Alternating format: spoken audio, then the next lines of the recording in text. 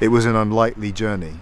You know, my mum was born on Stapleton Road, you know, in poverty, left school at 14 whenever I was, became a hairdresser, you know. My dad arrived here as a 12-year-old from Jamaica, you know, and my family's always, they certainly never touched on being middle class.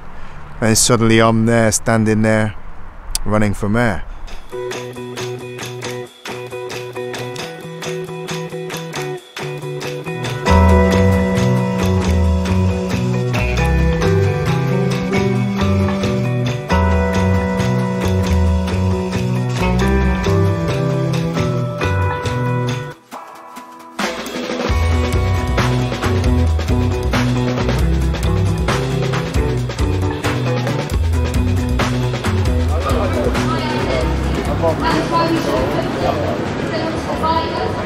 We are going to be a city that stands together and forges a future of hope, not a future of hate.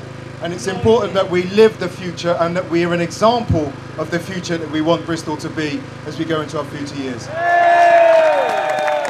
In my opinion, you're just less worse than the Tories. Yeah. And I'm sick of that, mate. I'm sick of out for asking for like scraps from the table. You've got money at all costs. Fuck everybody else. How has power been distributed in the past? Who gets power? Who gets to shape the world and make decisions? Who takes political leadership? It's not people from my background. So there's my motivation, you know, right there. Marvin, in the middle, at the back, please, because it's a big thing, but it's not all about Marvin. Right, yeah.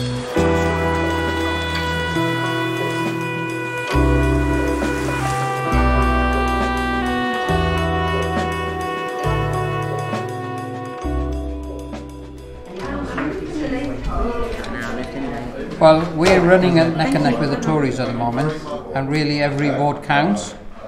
I think that one of the iconic stories of Martin Luther King, for me, is him sitting at his kitchen table just saying, I can't do this.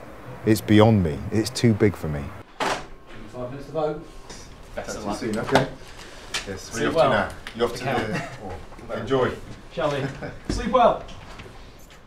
Something happened to him that night in which he said, in the face of my doubts and in the face of my insecurities and my awareness of my lack of perfection, I will nevertheless, you know, press on. And I think that's one of the positions I find myself in.